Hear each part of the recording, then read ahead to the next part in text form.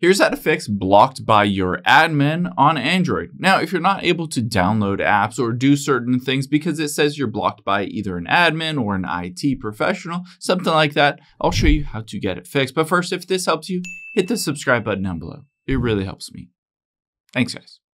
Now, the first thing we'll do is head into the Play Store. So open up the Google Play Store here. And once you're in the Google Play Store, we can check a couple of different things. At the very top right, let's tap on your profile button. And now you'll be able to see midway down is Play Protect. So let's tap on Play Protect, and you can see by default it says no harmful apps found, and Play Protect was scanned, in my case, at 3:44 a.m. Now, once you're in here, you can tap on the gear icon at the very top right. And you can see scan apps with Play Protect. Play Protect will scan the apps and basically warn you if there are harmful apps or improve harmful app detection.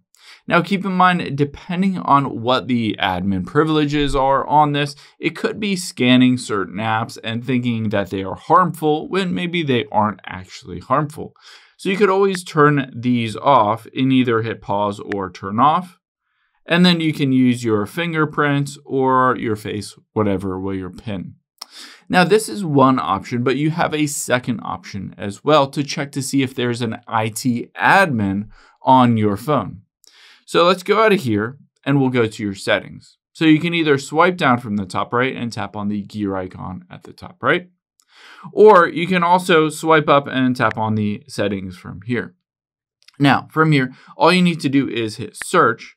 And you can search for admin, and you can see device admin apps. Now, if you don't see that by searching for it, you can also just go back out of here, and you can swipe down until you get to security and privacy. Tap on that. And then you can also scroll down to the very bottom and get to more security settings and tap on that. From here, you'll be able to see if I scroll down, device admin apps. Just tap on that.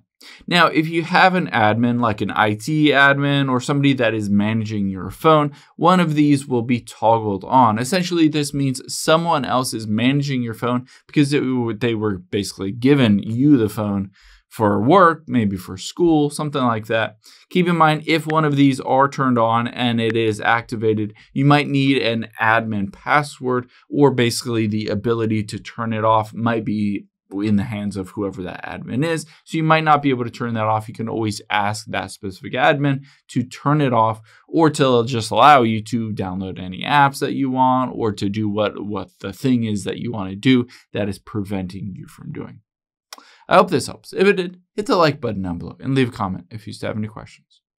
Thanks, guys.